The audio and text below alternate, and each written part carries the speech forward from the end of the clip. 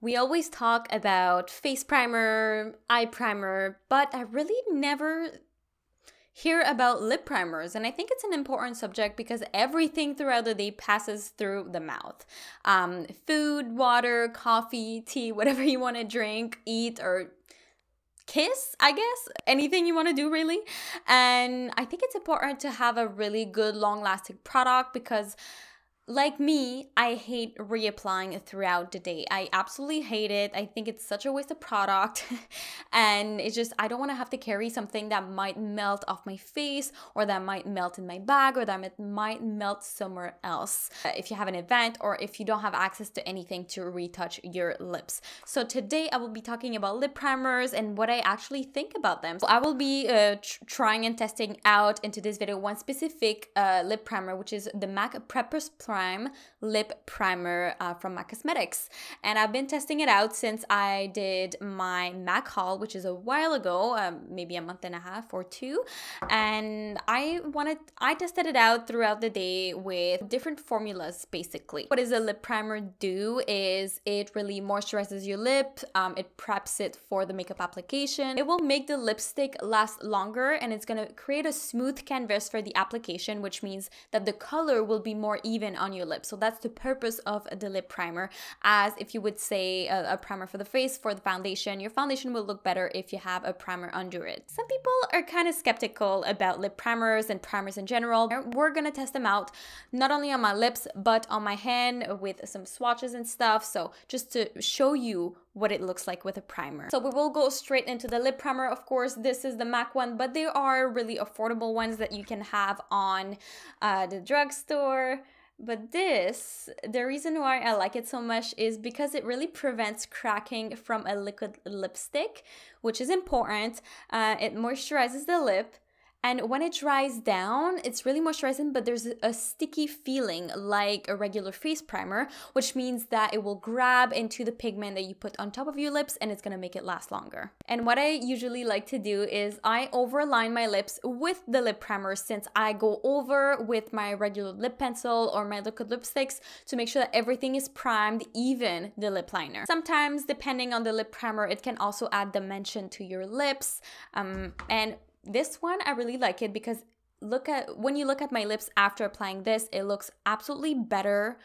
My lips look smoother and I would literally just wear this on its own, to be honest. I'm going to be applying my lip liner from MAC, which is the Boldly Bare from MAC Cosmetics lip pencil. And also, when you glide a lip pencil on top of the lip primer, especially this one, the pigment seems to be brighter. You don't need to apply as much on your lips for the pigment to show up, and you don't need to press as hard. It's really smooth glide application. All right, lip pencil is applied, and as you can see when I do this with my lips, it sticks to each other, and this is the lip primer. That's what it does. And as you saw, the lip pencil went on really easily. It looks really nice. It looks almost very natural, which makes it seem as it was already part of my lips. Today I was feeling always neutral, and because I had a lip gloss earlier, so this is gonna be the Powder Kiss lipstick in Reverence, and I'm gonna be applying it right here on my hand, which when I apply it on my hand, you know, it is a little bit more, I would say, powdered down. It doesn't look as pigmented as if I would put it on the lips. And usually these Powder Kiss lipsticks, they are not one swipe pigment. Usually you need to apply a couple of layers, so it looks really pigmented.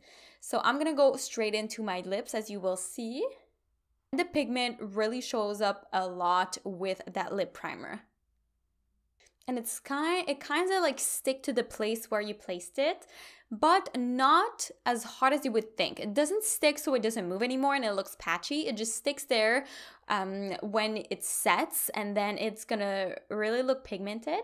If I take my finger and I rub it, it does remove a little bit of the product, but it is quite still there. You know, it blends in very easily, and I would drink coffee, I would drink into cups, I would drink into bottles, and lip primer would last longer. The lipstick would also feel better on my lips. I'm gonna talk about a lip balm versus lip primer because a lot of people are gonna be like, okay, well, I have a lip balm, it's like a lip primer. Well, these are two different, totally different things.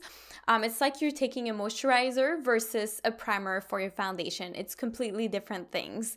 So the lip balm, so there are multiple lip balms. You have, for example, one that is very hydrating and slippery, from Burt's Bees, for example, or you have ones like these, the Blistex, for example, that will be good for if you have really cracked lips, that has mint in it.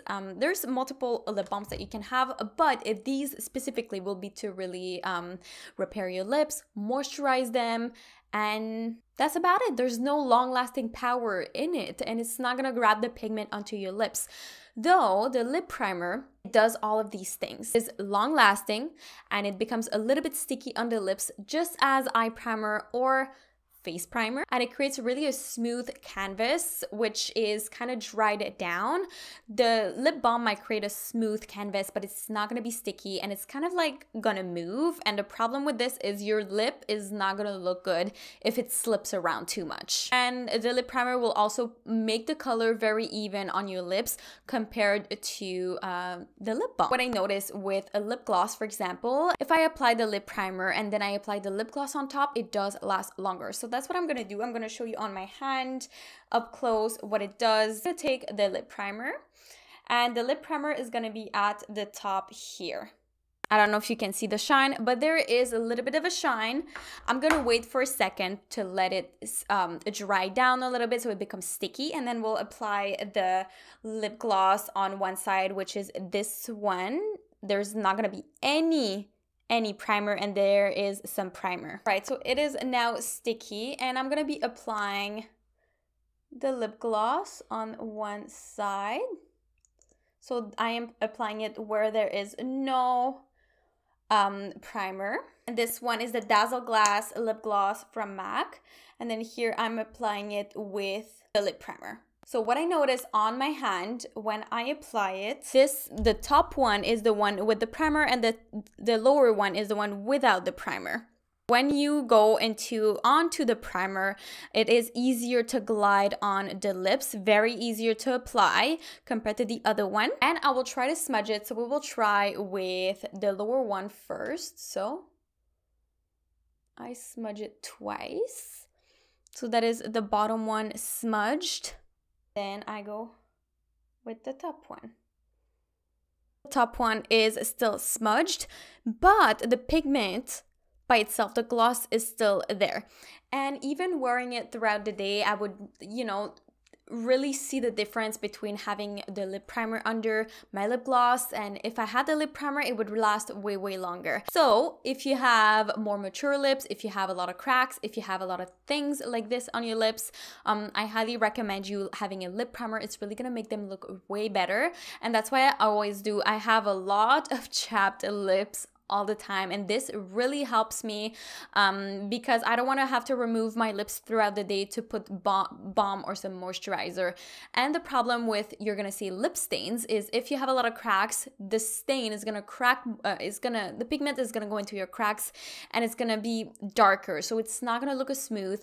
And to avoid these things, if you still want to wear a lip stain, it is the best possible trick is to put a lip primer under it, and I highly recommend this MAC Prep Plus Prime one. It is really good, more on the pricier side. I don't exactly remember the price, but it is really good. And if you don't want to have to reapply throughout the day and you still want to have some pigment, this lip primer will definitely be for you. And you can also test some from the drugstore, some more high-hand.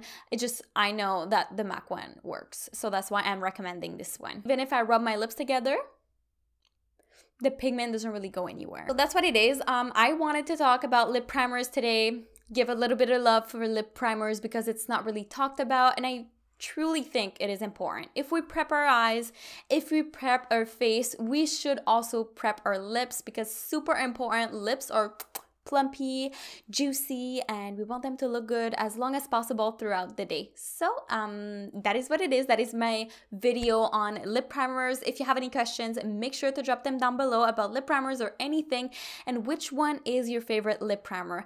And if you like the video and you want me to do more of them, make sure to like the video and consider subscribing so you can view more of this content on different makeup things, makeup tutorial, makeup products, and everything. And also hit the bell if you want to be notified every single time that I post a video, which is Monday through Friday, every single week. So I really, really love you, beauties, and I will see you in the next one. Bye, beauties.